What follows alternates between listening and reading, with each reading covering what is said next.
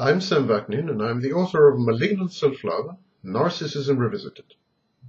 The Grandiosity Gap is the difference between self-image, the way the narcissist perceives himself, and contravening cues from reality. The greater the conflict between grandiosity and reality, the bigger the gap, and the greater the narcissist's feelings of guilt and shame.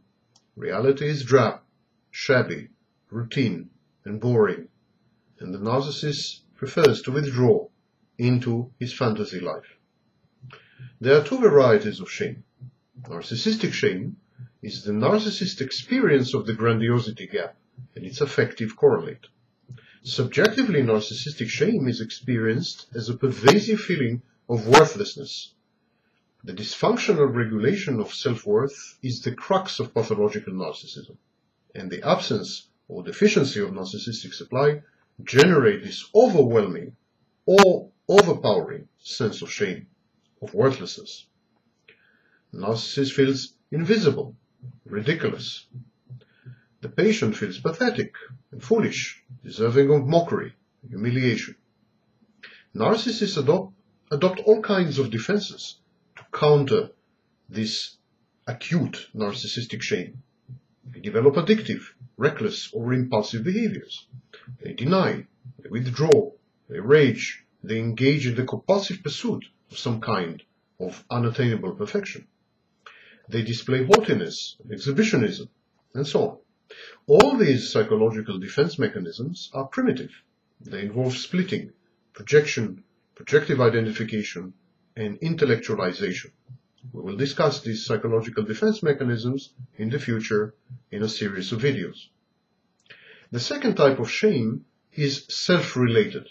It is the result of the gap between the narcissist's grandiose ego ideal and his self, or ego. In other words, the gap between how the narcissist views himself ideally and how the narcissist really is. This is a well-known concept of shame, and it has been explored widely in the works of Freud, Reich, Jacobson, Kohut, Kingston, Sparrow, and especially Morrison.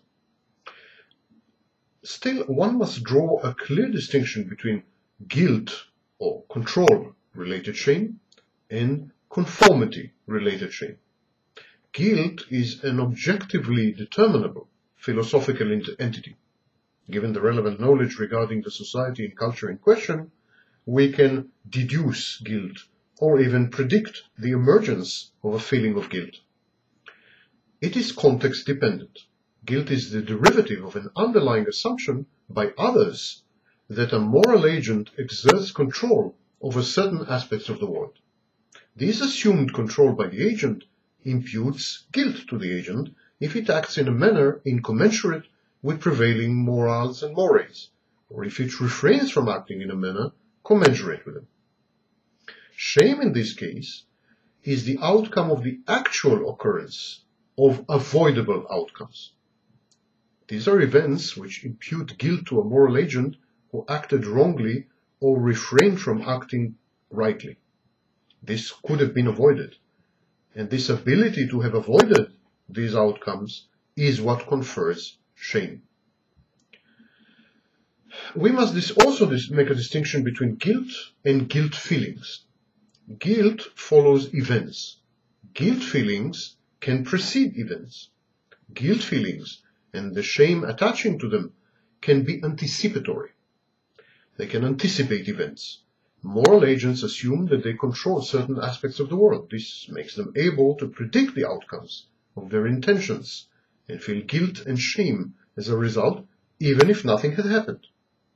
People feel guilty and ashamed of their intentions.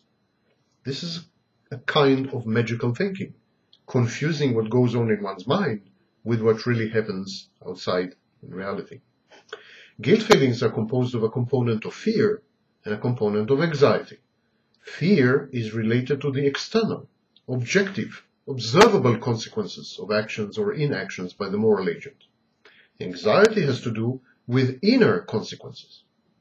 Anxiety is ego-dystonic and threatens the identity of the moral agent because being moral is an important part of this identity.